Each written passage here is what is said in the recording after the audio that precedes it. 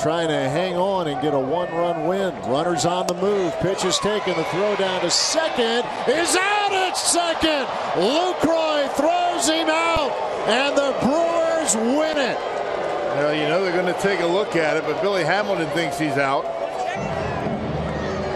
And they're not even going to question that. They don't have to look at it. Why not? They're going to take a look at it at second base. But Billy Hamilton went right back into the dugout right away, so that gives you an idea that he thinks he's out.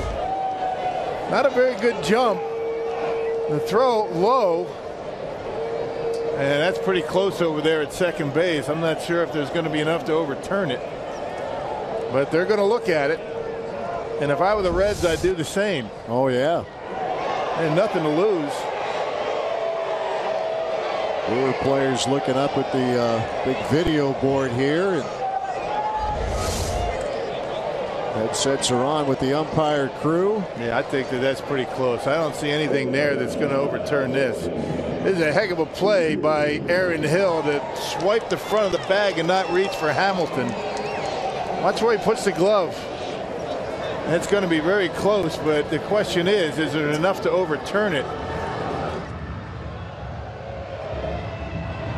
It would be the 9th caught stealing for Lucroy if the play stands, and it does, and the Brewers win it. Wow.